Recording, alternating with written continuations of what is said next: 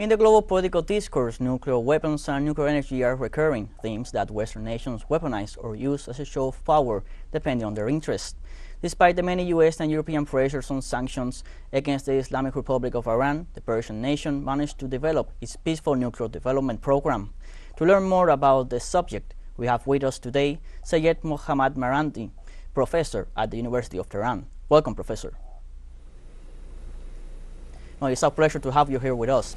Professor, despite the fact that since the 1950s, Iran started to develop its nuclear program, it was not until 2002 that the West began to worry about this nuclear program. This despite the fact that Tehran signed in 1968 and ratified in 1970 the Treaty on the Non-Proliferation of Nuclear Weapons. What changed then that attracted so much attention in the West that it began to demonize this program?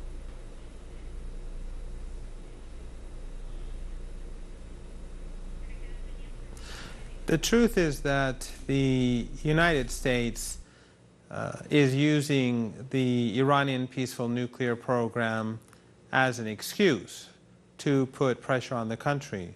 Otherwise, there's never been any evidence provided whatsoever that Iran has or at any point had been pursuing a military nuclear program. If you look at the accusations made by the current Israeli regime's Prime Minister, Netanyahu, he has been saying for 3 decades now that Iran is on the verge of developing a nuclear weapon. In fact, almost 30 years ago, he said that Iran will have a nuclear weapon in 1 or 2 years. And Iran's peaceful nuclear program is closely monitored by the International Atomic Energy Agency. It has been for years the most closely monitored program in the world.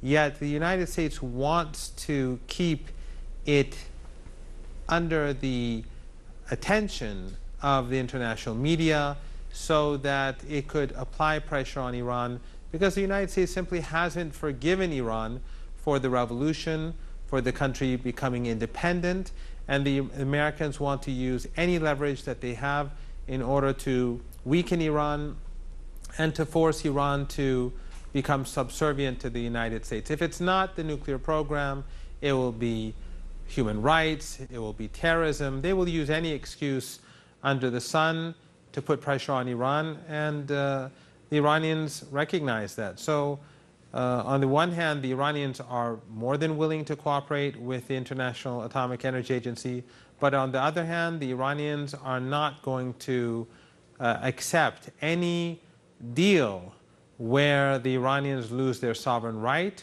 or where the Americans can gain concessions from Iran and the Iranians don't give proportionate concessions from the United States. The nuclear deal, that's something else that had another issue that attracted a lot of attention in the international community when unilaterally the U.S. withdrew from the Joint Comprehensive Plan of Action, imposing tougher sanctions against Iran. Briefly, how has this issue evolved?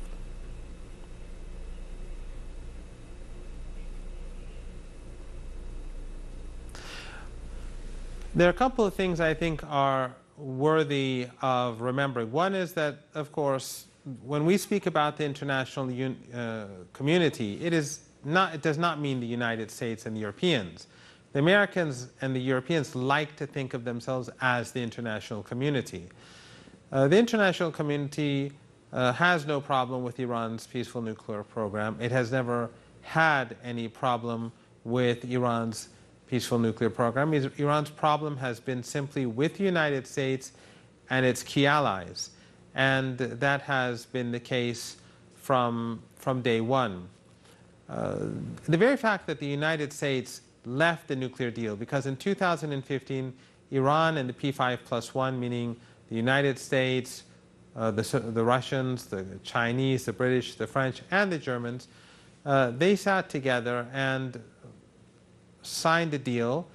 And from 2015, the Iranians were abiding by their commitments within the framework of the deal, where the Iranians gave certain concessions, and the United States would, in return, remove its barbaric and brutal sanctions which are directed at ordinary Iranians.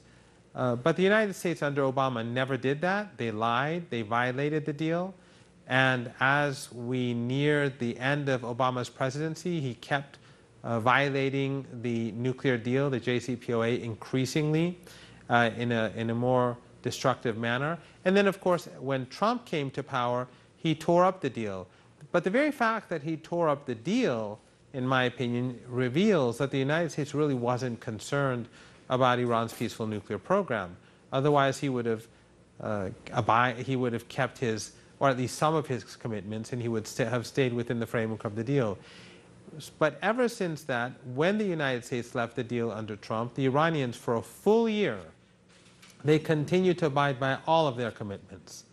And then only after a year, when it was clear that the Europeans and the Americans were not planning on returning to the deal or abiding by their commitments, that the Iranians begin to gradually decrease their commitments, the fulfillment of their commitments, in order to put pressure on the Europeans and the Americans to come back to the deal, which they never did. So the fault is that of the United States and the Europeans. No one else is to blame. In the current context, Professor, where world peace is threatened with attacks on nuclear plants in the Ukrainian conflict or with threats of possible use of such weapons, how does the Persian nation view the involvement of NATO members in the Russian-Ukrainian conflict when in fact it's Russia against NATO? I'll repeat it. So I today, couldn't hear your question. In the context of the world peace that is threatened by the possible use of nuclear weapons and the conflict between Russia and Ukraine and the involvement of NATO, how does your nation view how could this possible end? What it represents?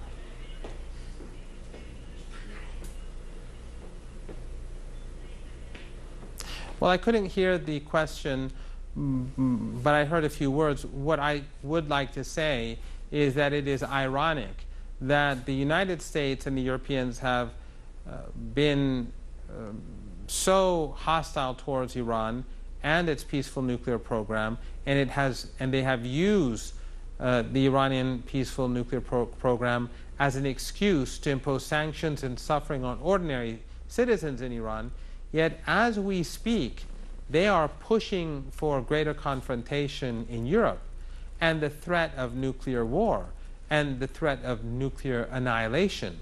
So while on the one hand they constantly make noise about how Iran is somehow a threat and that one day Iran may, according to their claims, create some sort of nuclear weapon, they are pushing very hard and making extraordinary provocative moves to heighten the threat of nuclear war in Ukraine. We now know that the British are sending depleted uranium shells to Ukraine. These shells in Iraq have caused an enormous rise in the cancer rate. And the irony, of course, is that, again, here, that the British and the Europeans claim that they care for the Ukrainian people, yet the depleted uranium will cause cancer for decades to come for the people of Ukraine and their children and their grandchildren. So that shows that they neither care about civilians, their concern is not about Iran's peaceful nuclear program.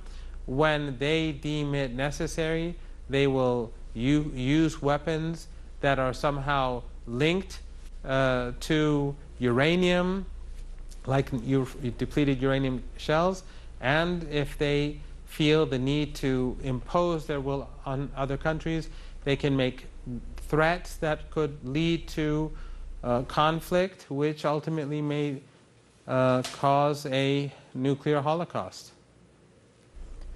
Thank you very much, Mr. Mohammad Marandi, for your time hearing from the South. It was a pleasure.